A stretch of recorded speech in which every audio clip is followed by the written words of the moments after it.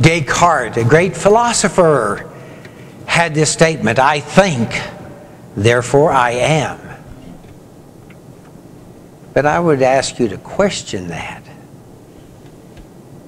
Because you think, is that your amness? Or does the amness come before the thoughts? Now, a Korean Zen master, Song Sunim, wrote this poem. Coming empty-handed, going empty-handed. That is human. When you are born, where do you come from? When you die, where do you go? Life is like a floating cloud which appears. Death is like a floating cloud which disappears. The floating cloud itself originally does not exist. Life and death, coming and going, are also like that. But there is one thing which always remains clear. It is pure and clear, not depending on life and death. Then what is the one pure and clear thing? And if you come up with an answer to it, it's not it. There is no answer to that question. What is the one pure and clear thing? And yet, it is the essence of who we are, who each one of us is. I heard a man say one day that there's 7,230,000,000 paths to God. Every person on this planet is on their own journey. They really are. Now, that doesn't mean we don't get together like we do here to study our belief system, to do our practices together, just like people all around the world do on whatever holy day they set aside to do their spiritual practice. Because we all know that we're not just this limited mind and body. There's something much more going on. And of course, we can glimpse that moreness at very special times. At the birth of a child. That's really magical and mystical. A death can be very magical and mystical. And so the real question is, if we look at this process, this human process, as the crucible for expressing our divinity, from the big picture, God created the heavens and the earth. God created the universe, and what do we know about the universe? The universe is a constant process of creation and destruction. The most beautiful pictures of the universe that we get from the Hubble telescope are destruction, stars exploding, gases coming together to form new planets. There's an incredible dynamic process in the universe. And guess who's a part of that process? Each one of us. So why do we want to limit ourselves by our thoughts and beliefs? Why limit ourselves when there's something that is so much more? But the mystery is, how do we get there? How do we get there?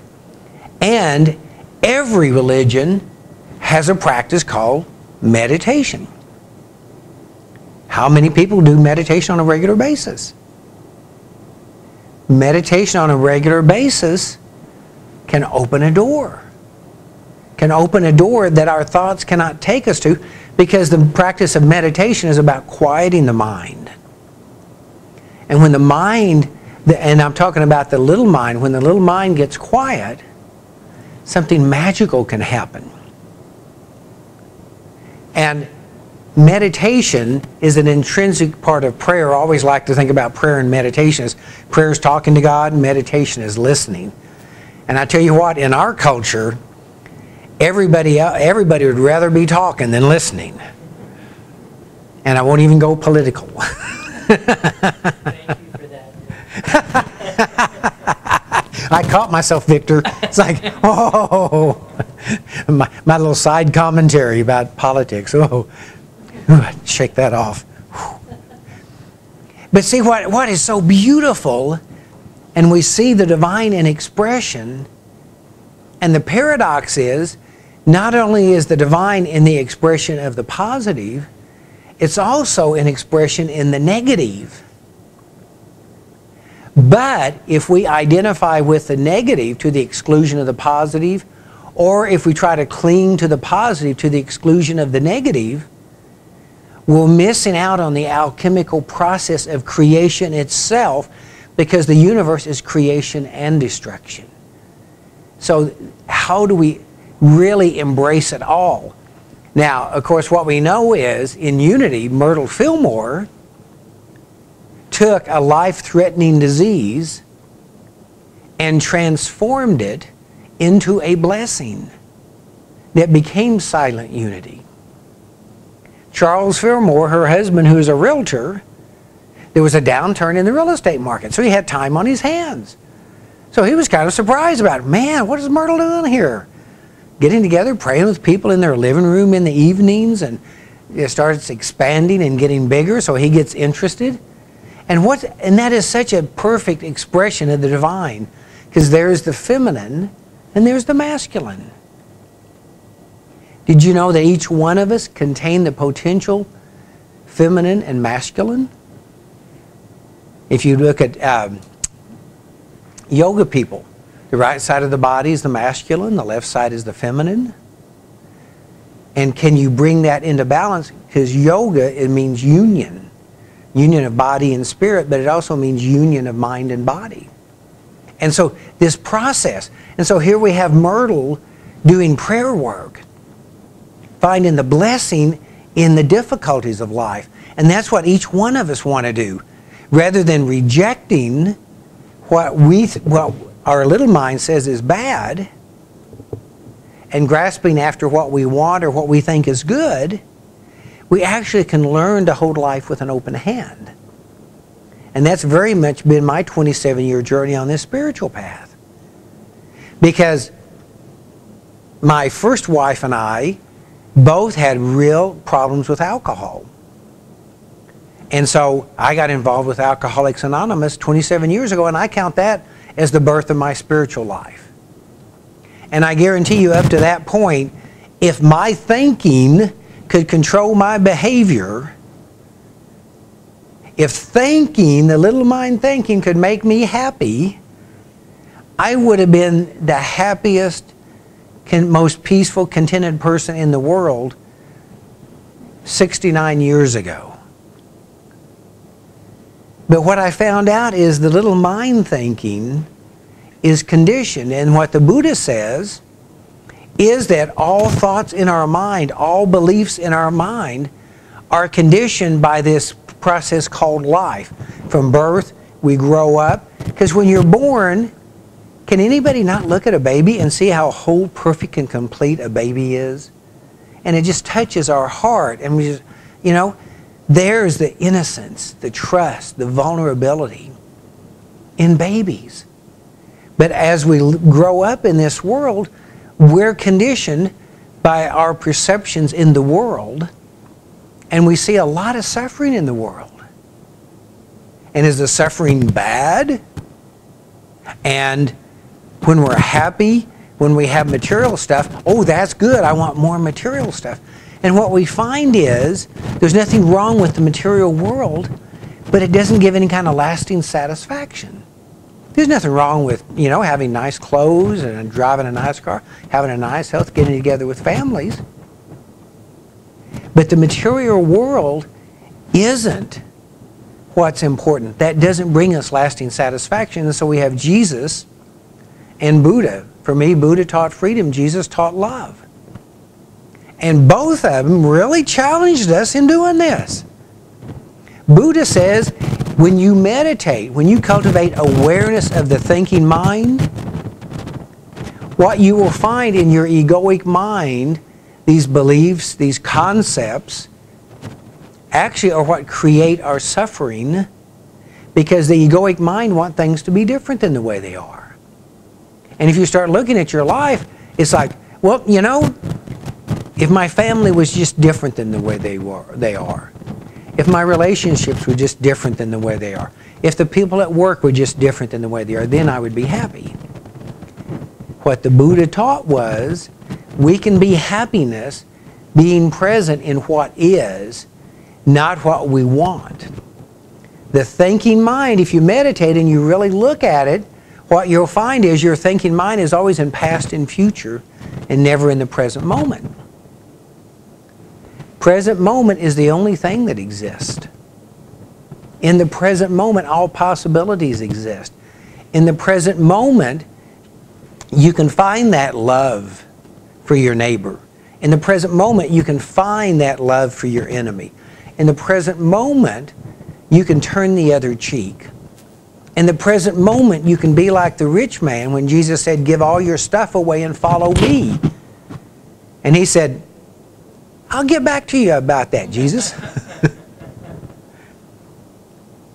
The path that Jesus outlined for us is not easy. I love Mark's comment about consciousness, because we're saying in the affirmations about unity here, what we want is consciousness. And who are we? We are consciousness expressing through a limited finite form.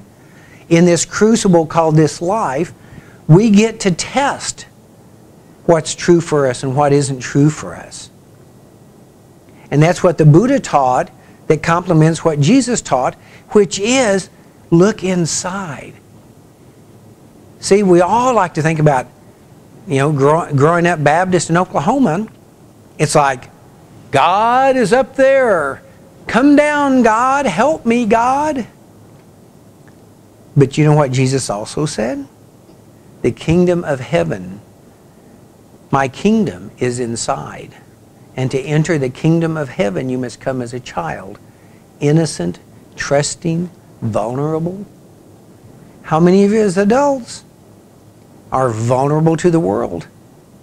Of course you're not. There's a lot of mean people out there. So the challenge is not to be innocent, trusting, and vulnerable for the world, but for yourself to find the kingdom of heaven within. And then that vibration creates the love you want to live in, creates the love Jesus talked about. The Buddha said that we are consciousness. We come into physical form as a karmic journey. And this karmic journey is made up of fear, greed, and hatred, and all the different variations of it. Do you know who the most difficult person is to love in this world? Yourself. Pop quiz, you got it, Jody. You get an extra crumb cake. Oh, thank you. It'll look better on your thighs than mine. It's truly loving ourselves. Because our heads, our conditioning beliefs, will always find problems out in the world or within ourselves. Because we look in the mirror and there's always something we might like to change about ourselves. And then we project things outward onto the people. The Buddha said, purify the fear, greed, and hatred that you karmically came into this world with as a part of the crucible of who you are. And what will appear to you is your true nature, called the Brahma Viharas. And I use the word Brahma Viharas translated as the heavenly abodes of love and compassion, joy and peace. That's what everybody wants. There isn't one person on this planet that does not want love, compassion, joy and peace.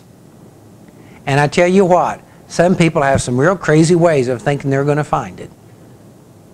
But it's not for me to judge another. It's not for me to criticize another. Because you know what? When I quit criticizing and judging the world, what happens? That little critical, judgmental voice in my head stops criticizing and judging me.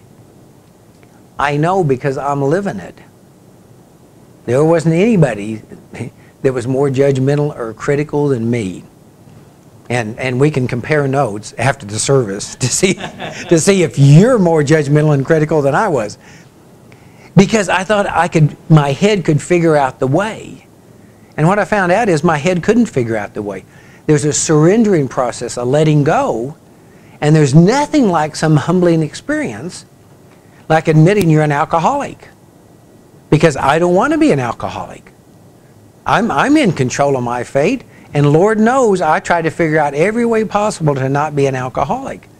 But in the surrendering, the humbling myself to doing that, a whole new world opened up for me. And that's exactly what the Buddha is talking about when we purify the defilements of fear, greed, and hatred. And the purification of that is low-frequency energy patterns. And when that's purified, the Brahma Viharas of love, compassion, joy, and peace start radiating through you. But they're selfless, impersonal.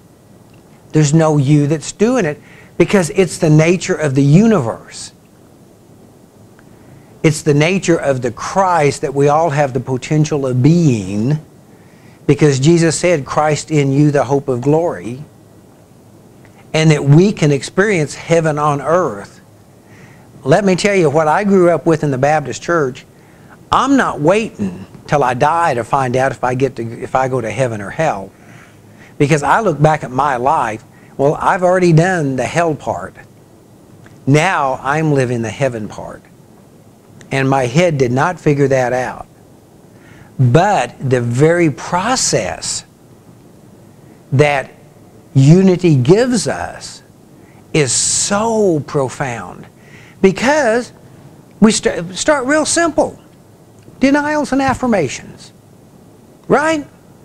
Denials is simply when something negative comes up in you, you deny that it has power, you sweep it away like cobwebs. You don't give it a lot of attention. You don't fight against it. You don't push it away. You simply sweep it away like cobwebs. And then you do the affirmation of who I am, what my desire is.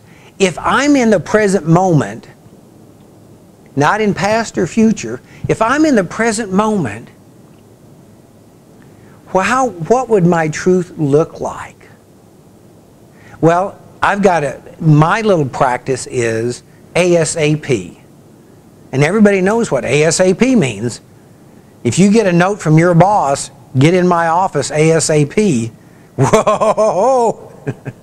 That means he wants you now. And you're going, flutter, flutter, flutter. Oh no, what did I do now?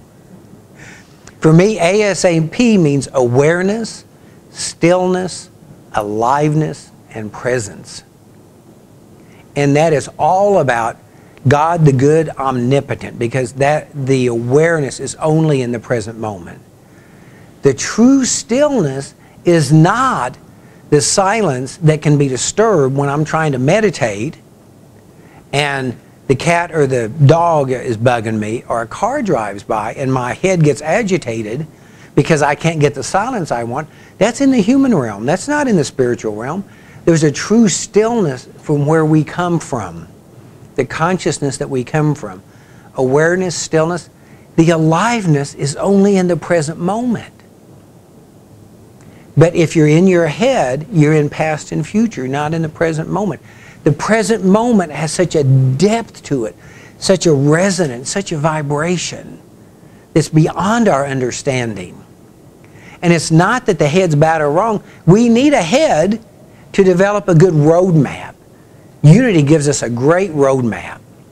And if you follow that roadmap with denials and affirmations, with affirmative prayer, looking at what thoughts do arise, but not judging them. Do not judge or criticize a single thought that arises, because it's coming from the conditioned patterns of this karmic form that's created from birth heading towards death. And we all know that this human form is impermanent. This human form isn't going to last. And Lord knows the Christians are going, God, I'm coming to see you. You've got a mansion I'm going to. You got many rooms. And what happens, though, when we start getting close to death? Oh, no, I'm not ready to go yet. Well, no, I'm holding on. These machines can keep me alive. I'm going to stay here. Wait a minute, you were just praising God and I'm coming home. You know what? The true spiritual practice, because remember, a spiritual practice is something each person has to do. Religions can't do it for you. 7,230,000,000 people have to figure out their own path. And they're all unique. And they're all the same. It's a paradox. But it's like, you can go home now. You go home by knowing who you truly are. Awareness, stillness, aliveness, and presence. And it's a surrendering from this little egoic mind to surrendering into the big mind of consciousness. God mind. God mind created it all. Our challenge is to embrace it all and to realize I have created the world I'm living in, and my world has gotten pretty small because of my own thoughts and beliefs and opinions. We create a really small world. I know I sure did. And this is good and that's bad, and I don't want this and I want more of that. And it took years, 27 years, to find out I can hold life with an open hand.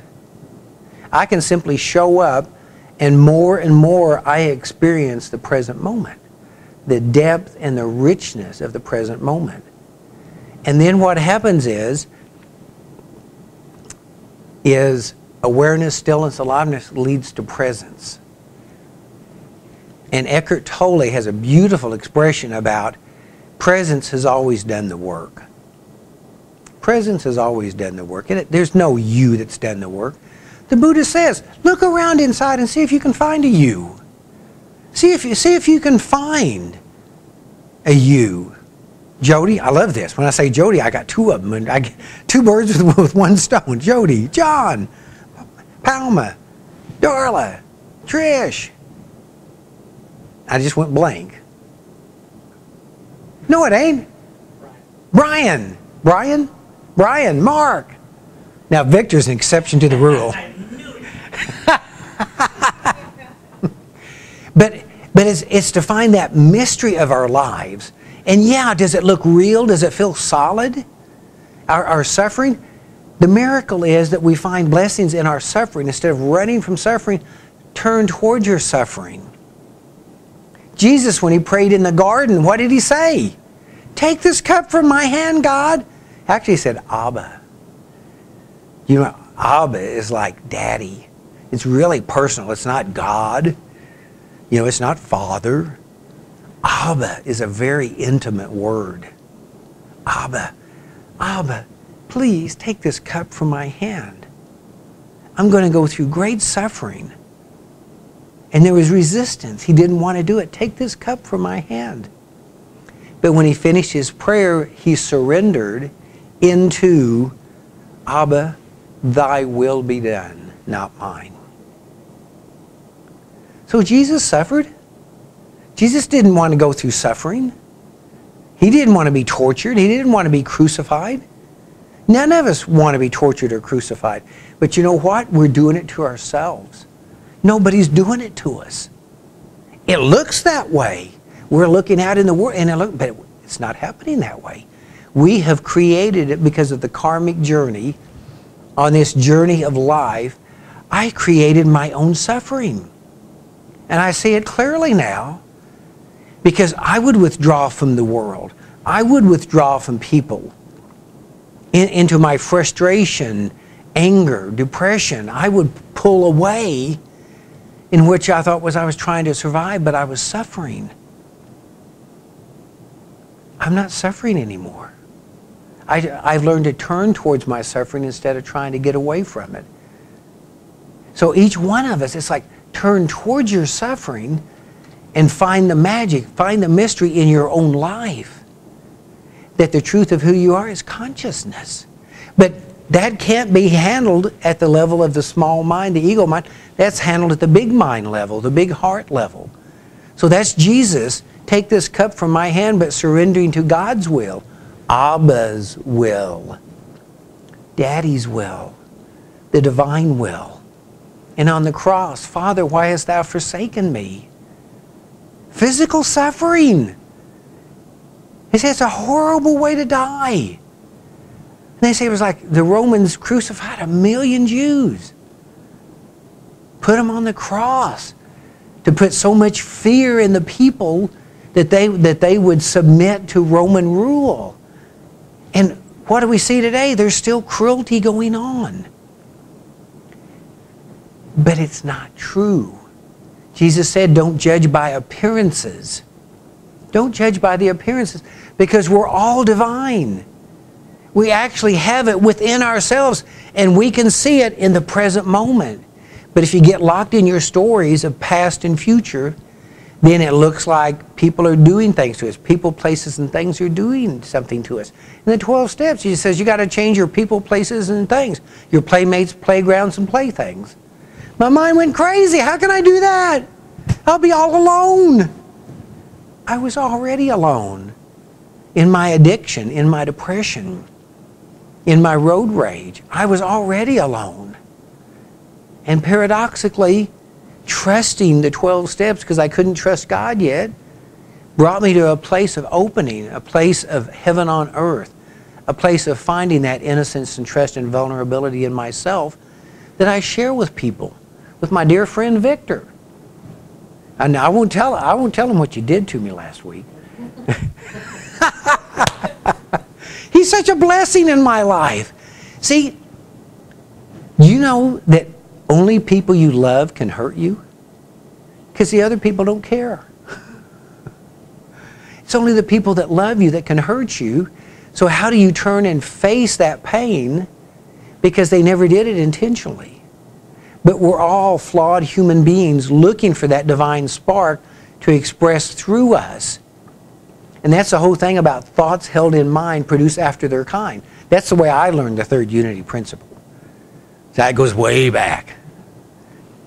Thoughts held in mind produce after their kind. If you have judgmental, critical thoughts about yourself and others, then you have a small world. Start coming into the present moment. Start finding that you can actually feel. You can feel in the present moment the nature of God, the nature of your Christ consciousness. In meditation, I've gone through hell in meditation, purifying my soul. I go home now. I go home on a regular basis. But I can't tell you what it is, but I can experience it. I can guide other people there in wisdom training that I do with people.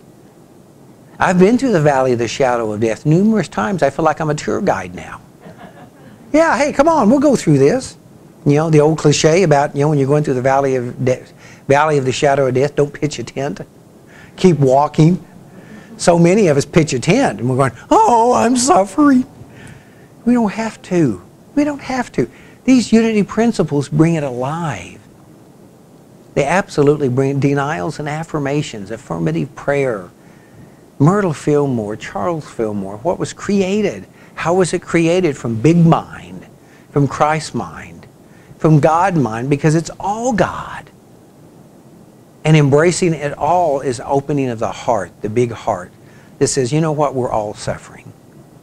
We're all suffering. But when you find the freedom within you, when you find the heaven on earth within you, you become an agent for change in consciousness. And now Victor is going to take us into meditation as coming empty-handed, going empty-handed. That is human. But there is one thing which always remains clear. It is pure and clear, not depending on life and death, which means this human form, that you can awaken to the one pure and clear thing. So see if you can find it in meditation by simply quieting your mind, breathing down through your feet, grounding the body in the earth as you let your soul speak to you.